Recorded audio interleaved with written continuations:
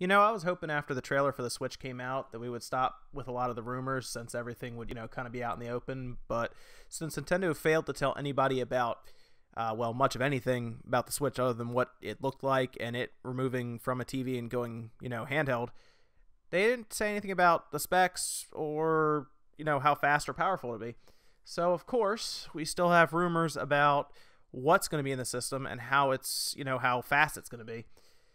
So, of course, there is a Twitter handle, Emily Rogers, who claims to have a lot of insider information. Now, it's good to note here, this Twitter handle was able to basically predict, with what they say is insider information, a lot of what we saw in the trailer pretty much to a T. So, this Twitter handle seems to have a lot of good information from what they say are inside sources. Who knows, but they seem to be right about a lot of stuff before it's actually announced. So in their latest tweet, they came out and said that the new Switch will have 4 gigs of RAM in the retail units. Now, a lot of the dev units went out and they had 4 gigs of RAM. Now, dev units, for some of you guys who don't know, are usually more powerful than the actual retail units, so that you can do things like, computations and code while in game. The dev units had 4 gigs. Apparently, the retail units will also have 4 gigs of RAM. Now, what does that mean? Well, it's going to have twice as much as the Wii U has. However, it'll have half as much as what the Xbox One and the PS4 have. Does that really make a difference? No, honestly, it doesn't. We're all kind of thinking it'll have Wii U-like graphics on the go, probably a little better. And honestly, 4 gigs of RAM will be used more for like OS and things like that. And there's other bigger bottlenecks to worry about than the RAM. For example, we don't know what the CPU is going to be, but we're pretty sure it's going to be a mobile-like CPU. So in this case, 4 gigs of RAM for a mobile-like CPU is plenty. It's enough. A lot of the stuff that the PS4 and the Xbox One are using their RAM for is a lot of operating system computations, things like that are going on in the background, especially the Xbox One, since it's running kind of a toned down version of Windows 10 essentially. So it needs that extra RAM to do that, whereas the NX may run a little lighter since they'll be running a much, I don't want to say lower end operating system, but definitely a less stressful operating system. The PS4 also relegates some of its RAM to the operating system, so when in game it doesn't use that full 8 gigs. So 4 gigs for the Switch, it should be plenty, to be honest, especially to get the kind of games running that they want to run.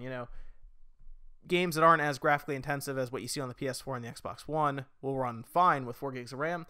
Not to mention the carts and stuff that they're accessing the information from. There's a good chance they'll read fast enough to where it won't have to load every single thing into RAM. So there's a good chance that's fine. Speaking of which, storage. They've also reported that there will probably be about 32 gigs of storage in the system. Now, 32 gigs in this day and age is not a lot. Not if that's your main storage for games, for saves, for digital downloads, any of that stuff. There's a good chance that will not be enough, so I'm really hoping that we have some sort of SD card, like just standard SD card across the board here. I don't want some weird, like how the Vita had, obviously some proprietary storage that was way too expensive. We're hoping we just get SD cards and we can just use those to save games, download digital games, things like that, and don't leave us just with 32 gigs of storage. That just won't be enough. Not with how big the games are. If they want to go any type of digital, now I know they want to sell cartridges, but if they want to give us the option to buy digitally, they need to make sure we have enough space. Now, if a game is going to clock in at 8 to 10 gigs, possibly more, there's a good chance we're going to run up to that 32 gigs with 3 games. Because you'll have to save some of that. You're not going to get the full 32 gigs. You'll probably get like 27 or 28 gigs after the OS is installed. But we need more space. So I hope there's an SD card slot somewhere on there, and don't put some proprietary memory card out. Everyone should have learned their lesson with the Vita. So it looks like 4 gigs of RAM and 32 gigs onboard storage.